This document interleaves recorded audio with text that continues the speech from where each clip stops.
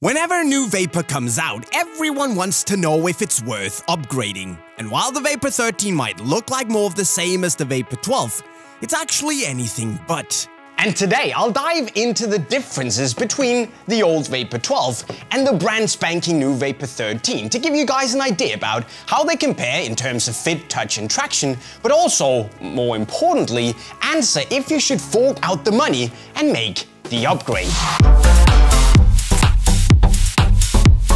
Now I'll give you the answer later on if you haven't for some reason already made up your mind by that time.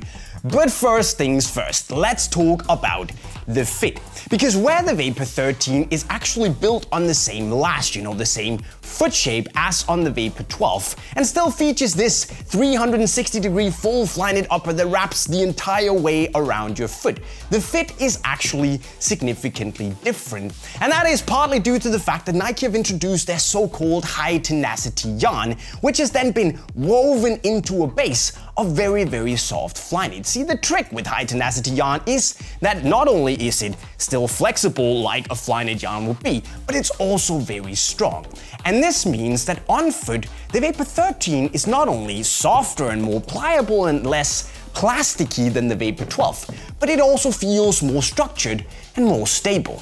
The reason for that is that the high tenacity yarn here is constructed to tighten up whenever you start to move, which means that it holds the foot in place when it moves inside the boot, resulting in a much better lockdown in the Vapor 13 than in the Vapor 12, where you get the sensation of both having the personal fit because the knit is still very, very soft, but also where you get a more secure, confident sensation with that more locked in feel in the Vapor 13.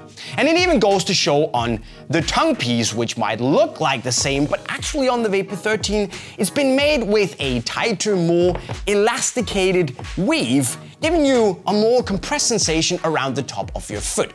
And granted, it might be a small, insignificant thing to many, but it actually feels nice and as if the boot is more connected to your foot.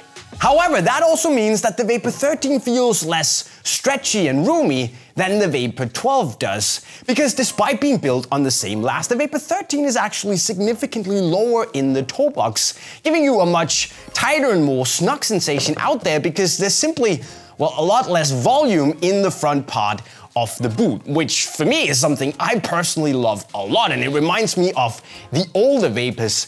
But if you have a flat or otherwise chunky, really big, wide foot, it might be a little bit too tight for comfort for some people out there. Whereas the Vapor 12, I would say, was a bit more forgiving. But of course, I'm not gonna lie here, the Vapor 13 does feel a lot like the Vapor 12, because after all, it still has those sock-like capabilities that were so good about the Vapor 12 here, but also at the same time, you do get that really tight, pleasant, super locked-in trademark Vapor sensation that you got in, for instance, the Vapor 11 on top of this sock-like sensation as well. And because of these similarities with the Vapor 12, I'd once again go true to size. But if you have a slightly large, flat, chunky foot, just keep that extra tightness in mind so you won't make the wrong choice. Now when it comes to touch, the two generations here are also very similar. They both feel like a Vapor. They have that super close, very sharp and honest sensation on the ball, and also give you that pingy barefoot-like sensation you expect from a Vapor when you strike it.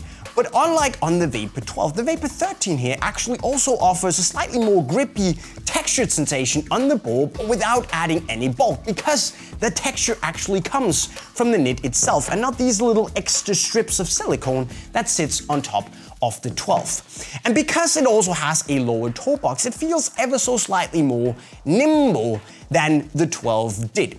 And actually, it reminds me a little bit of what I think would happen if you combine the touch from the 12 with that of the Vapor 11, which was more or less as sharp as it gets.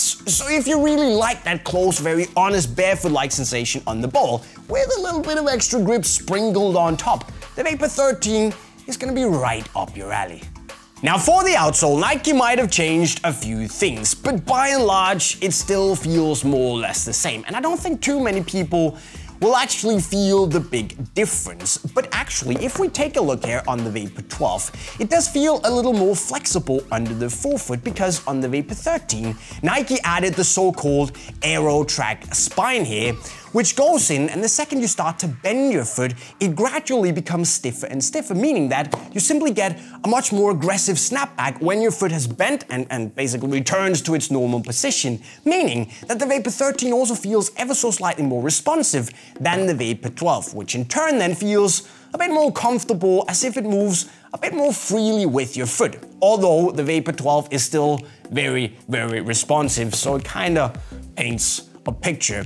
The studs have also been made a little bit longer, and while I feel they dig a bit more into the ground, I don't think too many people will care that much. It's still hella aggressive, it's still super responsive, so not too much of change. So to sum it up, yes, the Vapor 13 is more of the same.